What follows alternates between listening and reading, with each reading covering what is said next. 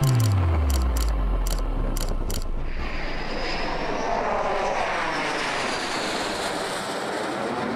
Tej Naik. I like to travel, and it's the distances and differences that keeps me coming back for more. There's nothing more adventurous than visiting other countries and embracing the culture. I'm on the search for the Caribbean's best islands, and I think I've found just the one. This is an Anguilla adventure. When I think of places that are remote, I think of complete isolation, stranded in a sense. It's the fear of being alone, especially in the Caribbean, that drives me to chase exactly that: solace. There's one place in particular that you'd be surprised many have never heard of. A country only 16 miles long and 3 miles wide, with a population only around 15,000, it's a floating diamond in the British West Indies. That's right, some call it Anguilla, Anguilla, Anguilla, or Angola, which is in Africa, by the way, but we'll get more into that later. This God's grace country is located directly north of St. Martin that can be reached by a short 20-minute ferry ride or only a few select airlines that will fly you here. You guessed it. Today, we're in Anguilla. Let's go. Stacked with 33 beaches and no corporate restaurants that many other islands have been invaded by, there's a reason why Anguilla is known as the culinary capital of the Caribbean. Not to mention the people: warm, friendly, relaxed, and always smiling. For most people who make it here looking for sun, sand, and relaxation, the locals do not take this for granted. My wife Jackie and I started our journey on what's deemed the #1 beach in the entire Caribbean, Shoal Bay. Located on the east end, this place is straight out of a dream. Mostly empty, quiet, but picturesque like no other beach I've ever seen. Pristine white sands with glass-like intense turquoise waters and beautiful reefs. You feel like you're in a James Bond movie, escaping to a hideaway. If you're looking for tranquility, you'll most likely end up here. Zemi Beach House, a Thailand-inspired resort with a zen atmosphere. Upon arrival, you are greeted with cold towels and a soothing rum punch, an island staple. That's so good. It'll make you forget you traveled all this way, and man, you know I love rum. You're not in Anguilla until you have a rum punch, right? We took a golf cart around and lounged under some palms snacking on some sushi before checking into our suite, the celebration room. A spacious 2-level suite equipped with everything you could imagine: a minibar, views from every direction out to Shoal Bay, and a rooftop terrace with a pool for a complete and private bird's eye view. You'd be wrong to think we didn't celebrate. This calls for champagne and getting toasted by the sun. It's hot and windy.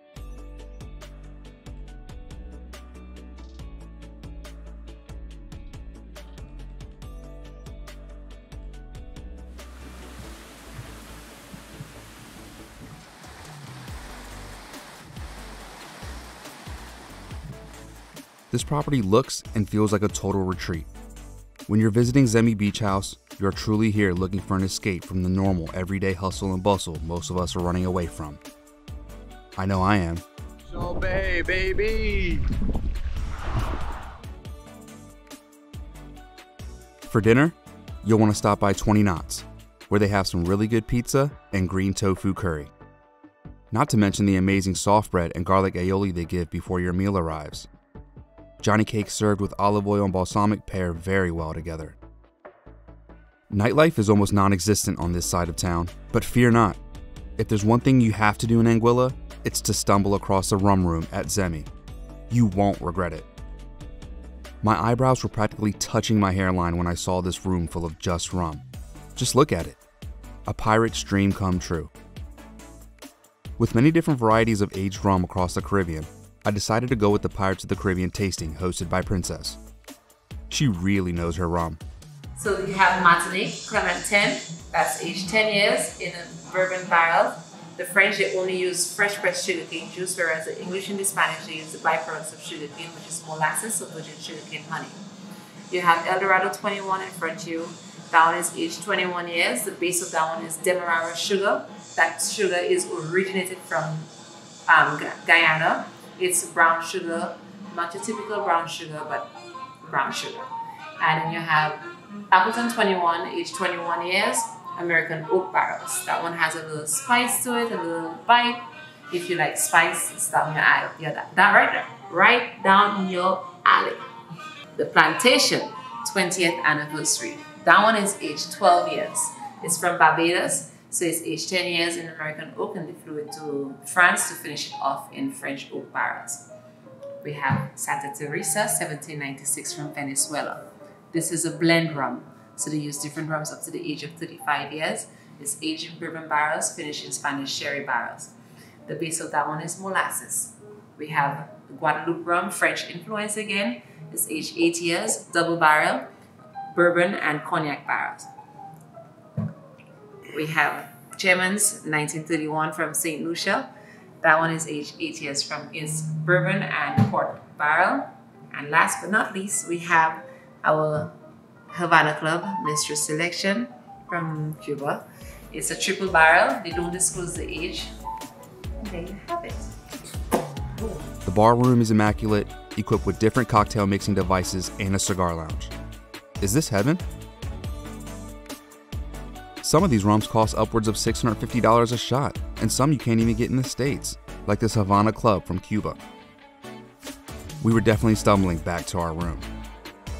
The next morning, after a cup of coffee, we had an appointment for a couples massage at the spa. This place is everything you could imagine and more. You can see the Thailand-style architecture and smell the fresh florals in the courtyard surrounded by Buddha statues. This was my first massage ever, so I needed all the enlightenment I could get. They offered us fresh hibiscus tea with cold towels, and then we lounged in some hammocks to relax for our upcoming massage. There's a small tranquility pool you can cool off in, as well as a relaxation area before heading into your appointment. The experience for both of us was amazing. We felt so refreshed and rejuvenated. Once the session was over, they provided us with some light fruit and refreshments before we prepared for our next stop. We called a cab and made our way east to the neighboring beach town, Island Harbor. We met a man by the docks, and by boat, we took a 1-minute ride over to this little sandbar called Silly Key. His name is Alexander, the owner of this cool little spot where you can get fresh grilled lobster and order a rum punch. Yeah, my name's Alexander. I'm the owner of Silly Key. He took over his father's business after he passed away from cancer 4.5 years ago. We really connected on that since my father is also currently having his own battle with it. He's as real as it gets. We talked about the cartel using their nearby island, Scrub Island. There's an abandoned airstrip and downed plane, including a half-built resort that was left behind. Pirates. Things tend to move slow here, really slow. But that's honestly what makes this island so great. Think of it as taking your time as a form of self-care. Yeah, my dad started it back in the day. He used to do tennis courts. That's how I took over his business when I was about 16. I learned the business. He was already an old man. Not old man, but he was getting old. Yeah. You know, from a little boy, my dad was already old. My dad too, man. He was like 40, 45 when he had me, you know what I mean? So time then, Yeah, you know, time I'm get 20, 30, he's already... my dad was in his mid-30s when he had me too. I was 45. So yeah. I know LeBron James, I saw a video of him jumping off a little bit. Yeah, my cousin took him credit. Oh, really? My first cousin, yeah. Yeah, I saw him jumping off it. I was like, well, if LeBron came here, it must be a good place. Yeah, he went played the game and came right back. But let me tell you, from the ocean, we got the beaches and we got that view. And then we got the venue. I mean, we're known around the world for world-class food. Like, we run competition with a lot of places. Wow. A lot of Anguillians go and win too. A lot of Anguillians win. When they travel to the Caribbean and even in the States, they win their dish. That's awesome. They do. But it's a small island, so it doesn't get blown, like, people don't even know. They're like, oh, somebody nobody it's knew. just like I was telling him earlier, when you tell people Anguilla, they're like, what's that? They're like, and Or then they call it Anguilla. Anguilla. Antigua. I was like, wrong island. Yep. And it's called Antigua. Right, Antigua is Antigua, and they say Antigua, and they get it mixed up with Anguilla, which they call Anguilla, Anguilla. Yeah. All kind of I hate when they call it Anguilla. I always say, Angola, our luggage goes up. and that's how When you go on St. Martin, it's small. It's no We more. should 30 say in like 30 years ago, when I was a little kid, the locals owned it. They had beautiful flowers. I mean, before you get to St. Martin, you just see vibrant colors going up the mountain. All the houses are beautiful. Now they push it's corporate. Yeah, they pushed all the locals back up to the mountainside, and they got all the waterfront, all the millionaires and billionaires that from French. It's crazy. They build the hotels on the beachfront, and all you locals don't get to enjoy it because you get to stay back.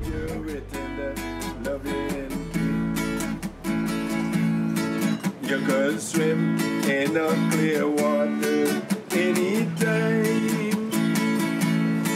Once you've been to Anguilla, she's always on you. You could wine, you could dine, you could lime in Anguilla. Anguilla, you're the queen of the Caribe. Anguilla, a beautiful island. We hopped back into the boat and made our way back to shore. To end the night, a rum and coke, a warm bath infused with rum salts. Is everything here infused with rum? Yo ho!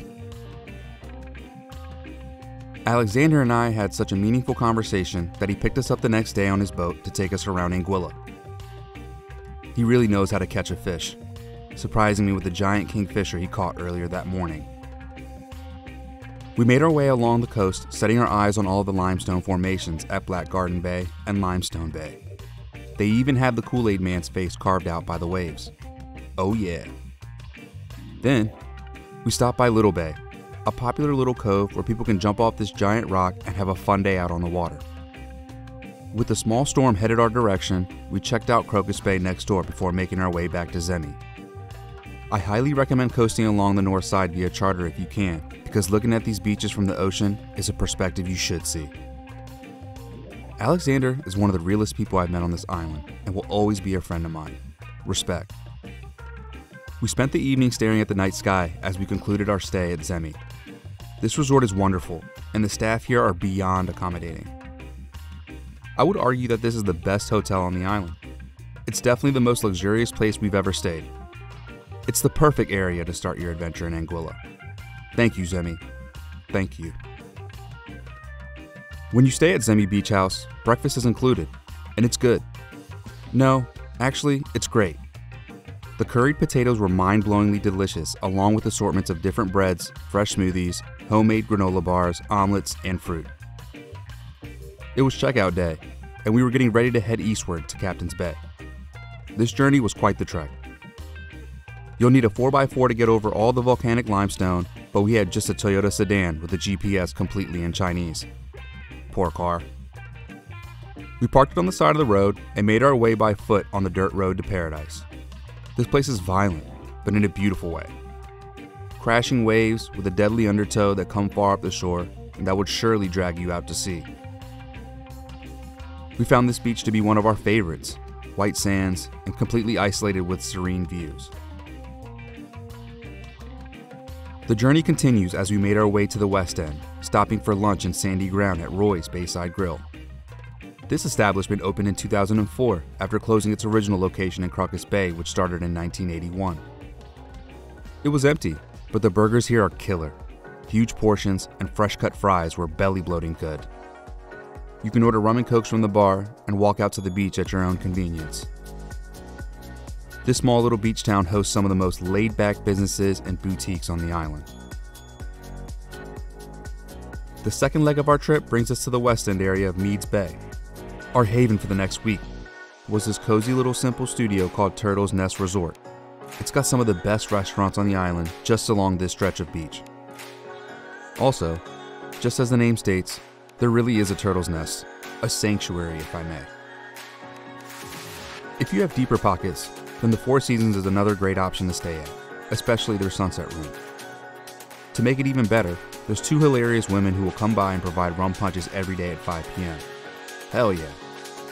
Is this really heaven? I hope so. We ended our day by taking a nice sunset stroll on Meads. If there's one thing about Anguilla you should know, sleeping in is simply not possible. The sun is so bright that by 5 a.m. the light is burning through the blinds. I never felt groggy though, but naturally awake and ready for the day. I was able to cover more ground and sooner. Let's go. Just a couple of minutes west of Meads Bay, we made our way to the Arch. It's exactly that. A large natural wonder carved out of limestone rock formations. Perfect for a photo op and some fun with the drone. If you're somebody who's afraid of heights, then this may not be for you. However, for me, this was recess.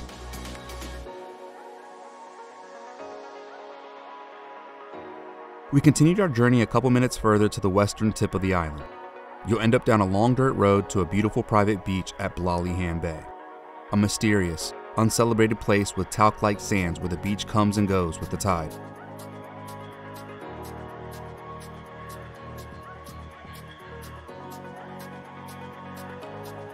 Across the water, you'll see a smaller uninhabited key called Anguillita, a much tinier version of Anguilla. As usual, not a soul in sight except one lone fisherman. It's very common to be alone on these well spread out beaches in Anguilla. You get to have it all to yourself. You can't beat that.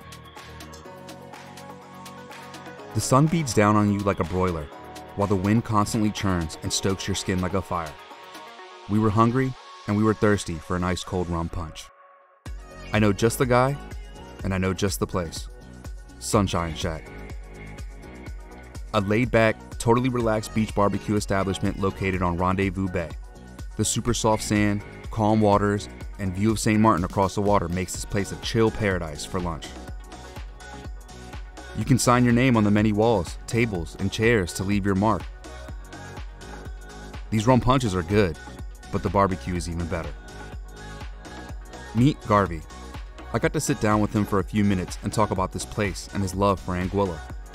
His energy and story is amazing.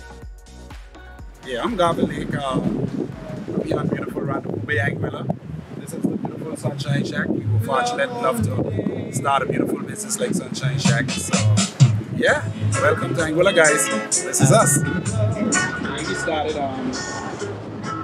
2007, October, to be exact. October 2007. So a little over 14 years ago. Yeah. We're from the island, and to be honest, in the early humble beginnings, nobody was born with a silver spoon. No one. Yeah. All we had was our beaches, our peacefulness, our space, working in the industry for 20 plus years, I realized, hey, if we get enough knowledge and experience about how the thing works, you could venture out at some point, ask permission, ask questions, ask for help. Don't be afraid, Go hard, ask for it. There's people out there willing to help you, but you gotta be willing to help yourself first. And you gotta be willing to risk it all, right? As a kid, you gotta learn to cook. If you're on island, you're in the kitchen with mom every day, so you gotta grab some sort of knowledge, you know what I mean? You gotta grasp some sort of knowledge. So cooking is in our genes, not only me. Most of the people on island can cook. So then to come out and do a good meal, and do it the way I love to do it, it makes me happy to see the smiles on people's faces, and then they will tell you, Garvey, that barbecue was great. Those little things count, And when you're at the grill and you're looking over and you see people just licking their fingers, you're doing something right. Sometimes I hope they don't bite their finger off, man. I hope they came with 10, I hope they don't leave with 9, you know what I mean? No, but honestly speaking, it's just, if you could be plus in someone's day, if you could make someone happy, you win, you're a winner. When you get up in the morning, you're a winner. And if you could make someone happy, if you could turn someone, bad day around, you're a big winner, man. You win 10 times. So I'm happy to do it. We just try to do the best we can every day. We never try to be the best. We try to do our best. You know what I mean? And that's what makes you the best. Thank you.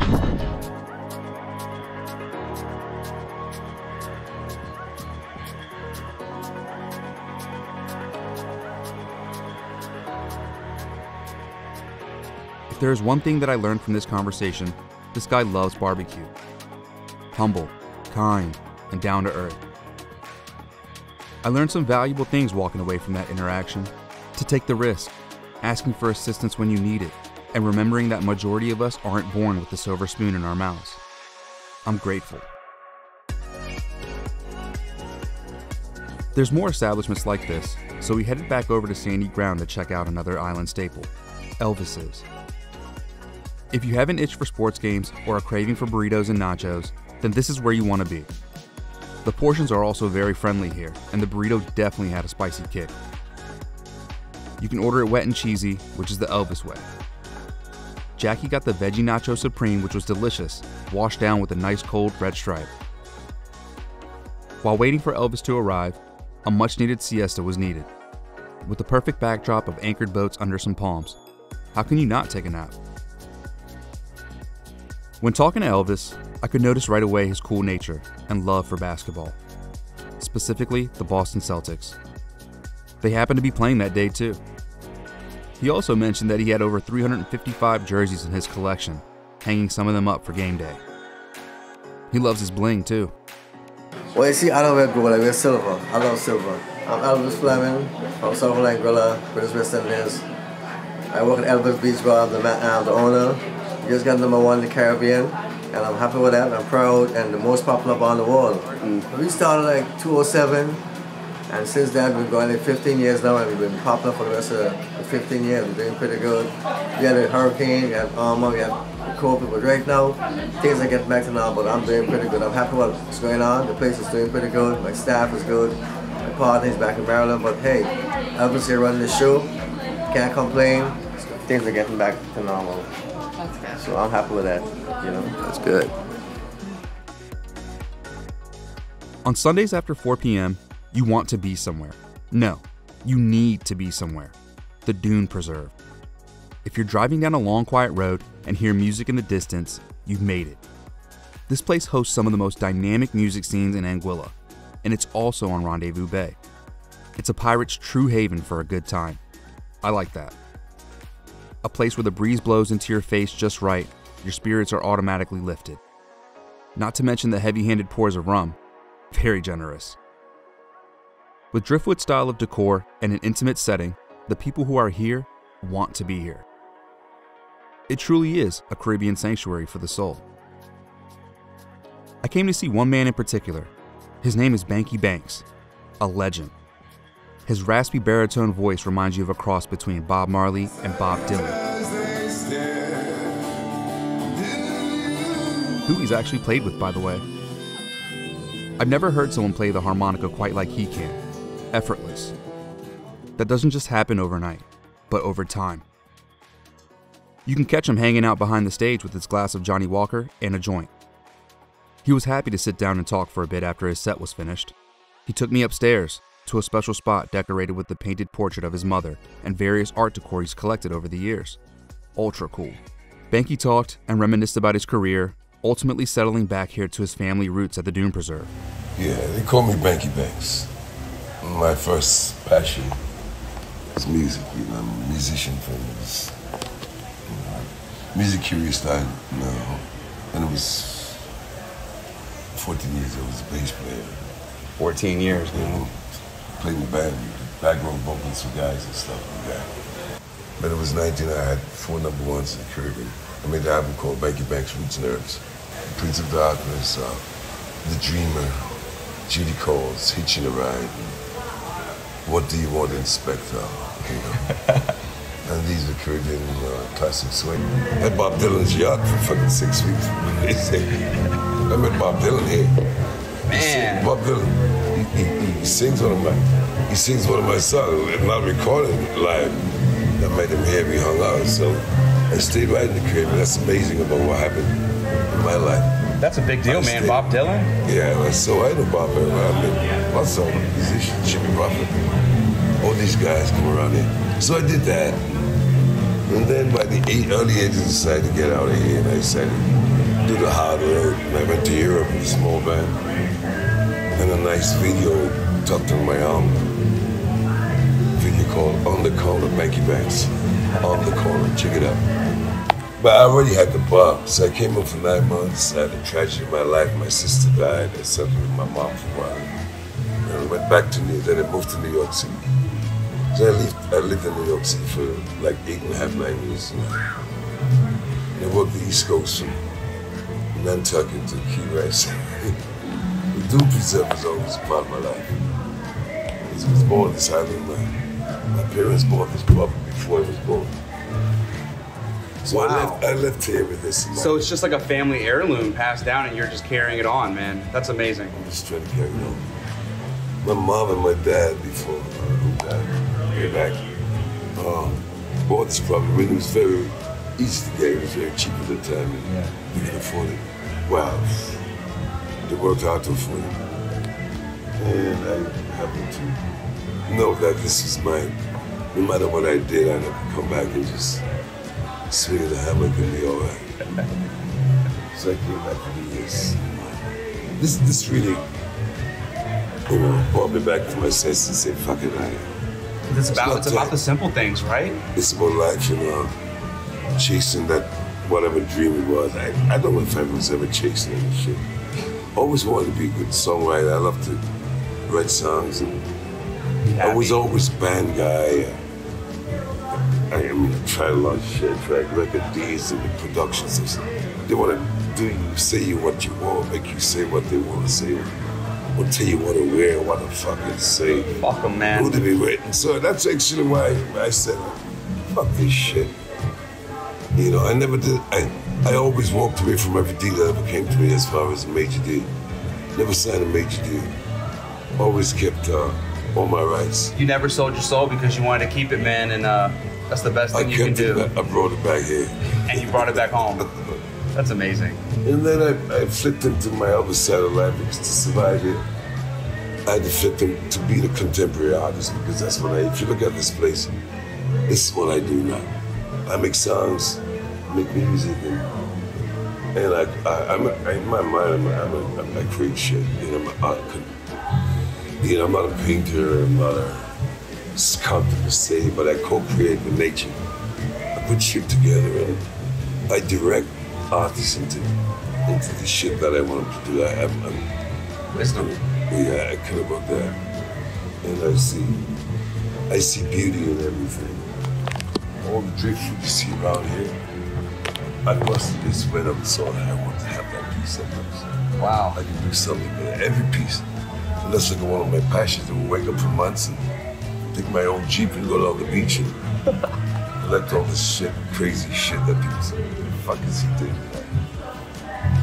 But that's the way it started, and I threw it all here. It's art, man. It's all broken boats and shit, and I just come down and I look at them for a couple of months and I said, all right, I do this and that. And stones.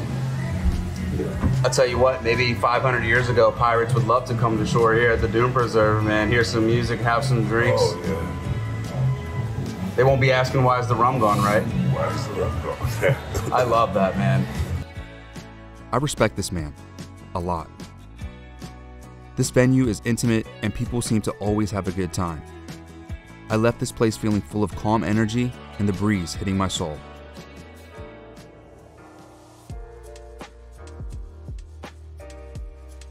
Anguilla has one of the lowest crime rates, so waking up on the beach here is not an issue. But please, don't try this at home, kids. Let's get to it.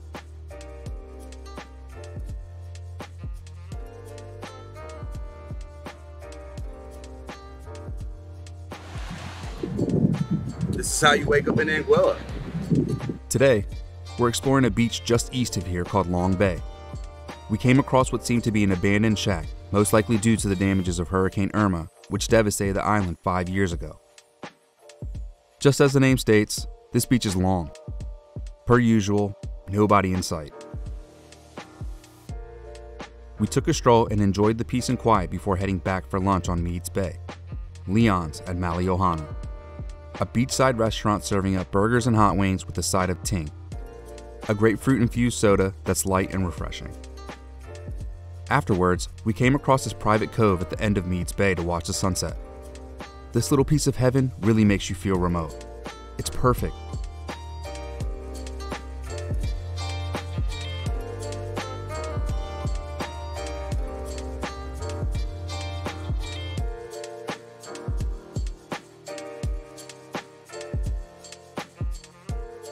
You think Tom Hanks would have liked this better?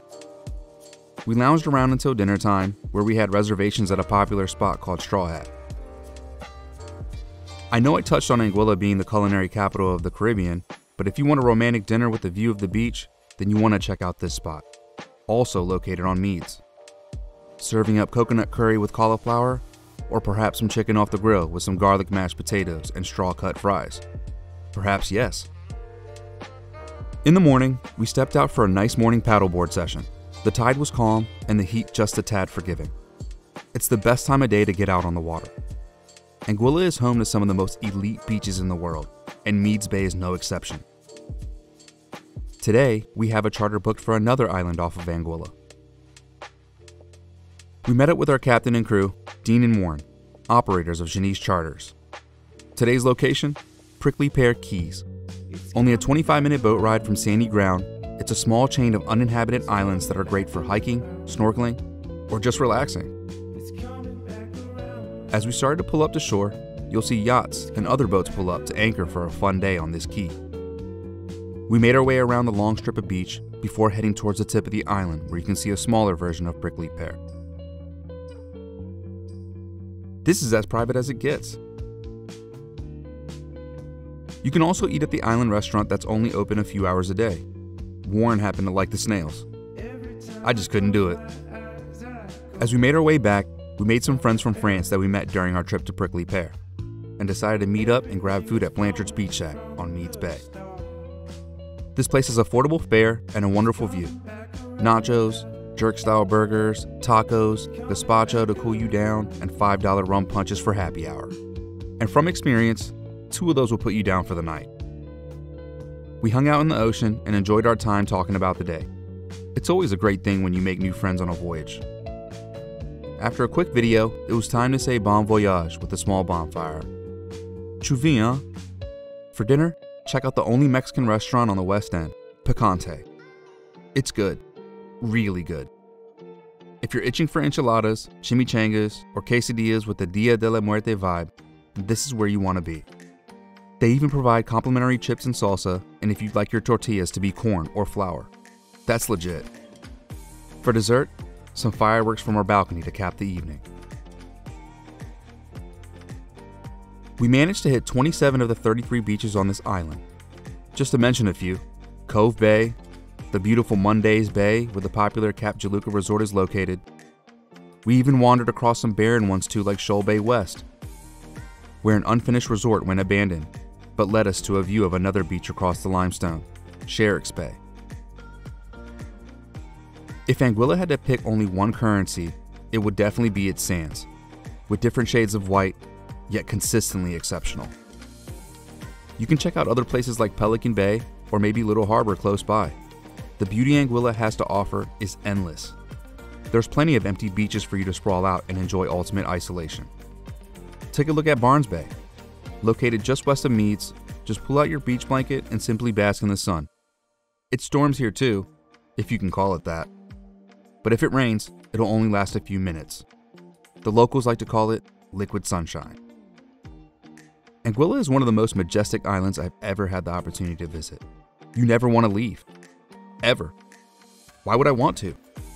I can clearly see why it's the Caribbean's best kept secret, and it should stay that way. It's truly hard to compare this place to anywhere else. You just can't. It's simply paradise. The people here are happy all the time. Every meal is nothing short of amazing, and every view is cinematic.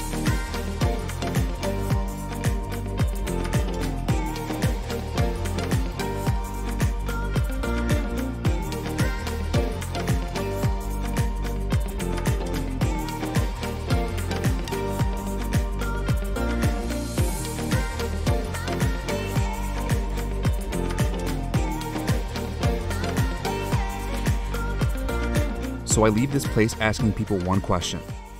What does Anguilla mean to you? Anguilla is my island paradise. Tranquility wrapped in turquoise. And just cool people, nice vibe. This is everything that ever happened for me great in life happened from right here. I didn't really have to go anywhere to make the magic of my life. Anguilla, heart and soul, my boy. From the cuisine to the people you meet, it's a happy place, a joyful place, and we keep it interesting. Anguilla is home. Anguilla is very quiet, very tranquil, and it's a place that I think everybody would want to go to. You know, after the hustle and bustle of the day, when you go home, you feel calm, you feel relaxed. Well, Anguilla is my home, and Anguilla means the world to me. I will go and visit other places, but when I want to go home, I'm coming home. I'm not going to go to this place. for anywhere else. This is paradise. Anguilla just has something real special, you know, it's a beautiful spot. To me, it means everything, you know, it's life, it's the definition of life, if I must put it that way, you know. It's a beautiful place, lovely people, great beaches, welcoming. Yeah, this is my home, and it means the world to me. Yes. Oh, well, I was born and raised here. That's my home. I lived with my grandmother when I was 3 years old, and this is my home. I love it here. Nowhere to go. To me, Anguilla means peace and definitely home. It's home. It's my home. Anguilla means my home to me. This is part of where I enjoy the rest of Anguilla. A good sunny. Anguilla, you truly are the queen of the Caribe. Busy head up, walls reach attraction. A clear mark for the queen of the Caribbean. We got white sand beaches everywhere. We got people who treat you with tender, loving care. You could swim in a clear water anytime. Once you've been to Anguilla, she's always on your mind. You could wine, you could dine, you could lime in Anguilla.